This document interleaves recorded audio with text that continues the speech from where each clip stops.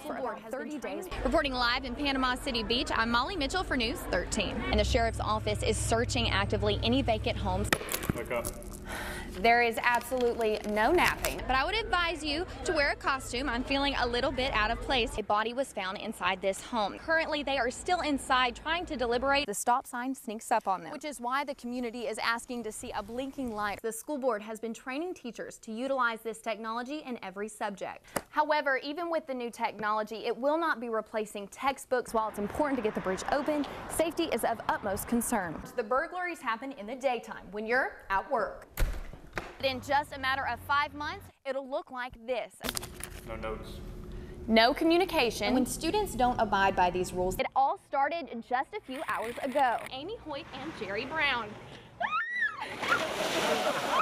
Good job, Molly. You didn't tell us you were putting that at the end. It was an emotional scene at the Bay County Courthouse. I just didn't know that this was going to happen in my lifetime. Mona Brannon and Simone Johnson, the first same-sex couple to apply for a coveted marriage license. Big day. A long time coming.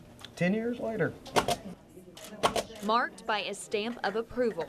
The journey to matrimony begins. So anytime from Friday all the way through March the 10th, you have 60 days to get married. Bay County Courthouse opened 3 terminals to ensure the day goes smoothly. There you go. Congratulations. For those that apply on Tuesday, couples have a standard 3-day wait before a ceremony can take place. We're family now, and you know, if something happens to Simone, I can take care of it. I think that has so much value and security, and that's what everybody's looking for. Not wanting to waste a moment more. Congratulations, John. 2 ceremonies were performed right outside on the courthouse lawn. Love feels no burden, thinks nothing of trouble, attempts above its own strength, and perseveres through adversity. As for those out of state, like Rhonda and Kristen Apperson from Alabama, or couples who took online counseling courses, Which is a married life can start now. Well, you feel entitled to all your rights as an American, so it feels better, feel whole.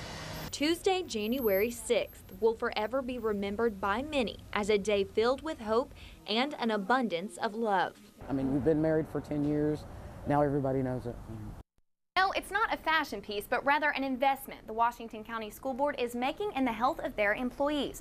A Fitbit, a small device making a big change in the county. I might have got maybe 2,000 steps a day. Now I'm getting over 10,000 steps a day. $65,000 from Blue Cross Blue Shield came to the district for wellness programs. Have spent $48,000 on the Fitbits. We extended the program to include our retarees. When they heard about it, they wanted to jump on board. Jump on board with a district that's challenging itself in a new way. You'll get notifications on your iPhone of who's ahead of who and who's stepping up, who's sneaking up. And creating a workplace atmosphere filled with movement and motivation. Very seldom will you come in here now and see everybody just sitting around. Even when we're just standing, we're talking and walking. And employees see spare time as an opportunity to make a move. It's exactly 4 trips around our bus barn is a mile. So we get out there and you'll see bus drivers just trotting along trying to get their steps in. So It has just changed my whole mindset about being healthier and staying fit. The goal is 10,000 steps a day, which is between 5 to 6 miles, and the Fitbit tracks it all. Today I've already got 4,754 steps. Okay, so far I've walked 3,469 steps and I've walked 1.36 miles. The district provides body assessments and tailored nutrition goals for each person. In 3 months, we'll do another assessment. And so hopefully we'll be able to see some significant changes. Already, some have lost between 15 and 20 pounds, but the overall motivation is contagious throughout the county. It really has just helped me so much, and I can't thank the school district enough because it was probably one of the best gifts I've ever gotten. Every employee has their Fitbit and their own personal story of success and health. In Washington County, Molly Mitchell, News 13. For locals living nearby, this isn't the first time they responded to the aid of a fatal accident. It's not a gunshot. It's not anything I can mistake for a gunshot. It is a unique, gut-wrenching sound. The impact of 2 vehicles colliding at State Road 77 and County Road 162. A sound heard Saturday night. Did not stop for stop sign and came into the right-of-way of the vehicle that was on Highway 77. My neighbor Daniel he was probably one of the first persons here and saw that the vehicles were on fire. A Ford F-150 traveling south on 77 when struck by a Chevrolet S10. 4 people died, leaving 2 in critical condition. He and a motorist that stopped pulled the victims out of the vehicles. Yeah, we went straight in and attempted to help the people as best that we physically could. Moments later, a number of agencies were on scene, battling the fire and emotions to get the scene taken care of. The highest level of care could be given to the patients that were there, as well as administering to the families that were there that had lost loved ones. But for residents, this scene is all too familiar. Living here, I've heard 4 or 5. And you can see the short distance. The stop sign will creep up on you. Before getting to the stop sign at Tri-County Road in 77, you'll go through a double S curve at 35 miles per hour. And even longtime residents say sometimes the stop sign sneaks up on them. Which is why the community is asking to see a blinking light or something to let drivers know what's ahead. $10 electric bill a month for a flashing stop sign is, you can't put a price tag on that in regards to saving human lives. It's going to continue to happen until the county takes measures in preventing this type of stuff. Wrecks that impact not only family and friends of those lost, but a community and county of concerned citizens. It's a hard thing to digest, and it's not easy. It's not. And may God be with them. On August 23rd, Todd Mason, his wife Amy, and their 2 children's lives drastically changed. Todd was diagnosed with acute pancreatitis.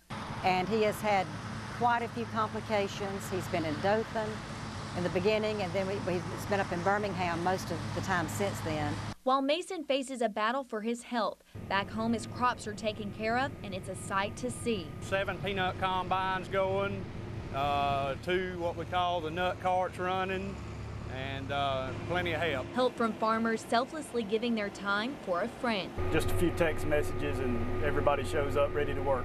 350 acres of peanuts would typically take Mason and his team about 2 weeks to harvest. Now it'll be done in 48 hours. It reminds me of what small town life is all about. We was worried, you know, and everybody just pulled together, and friends and family, and we've come a long way with it. This is what we should do as stewards of the land, especially at harvest season, be willing to help someone. 5 farmers and over a dozen people have come to selflessly offer help to the Mason family. It's overwhelming, but I'll say this, it's not surprising. They don't have to do this. They're taking time off of their job to come and do this for us and Todd. And if they were in this situation, he would be out here just like this. Todd faces surgery this Friday in Alabama and hopes to get control of the illness. Back in Campbellton, friends are hoping for the best. He's going to pull out of it, and he'll be down here next year to enjoy this next year. We all want him better and back home, and that's our hope and prayer. He's been up there long enough. We miss him. Ready for him to come home.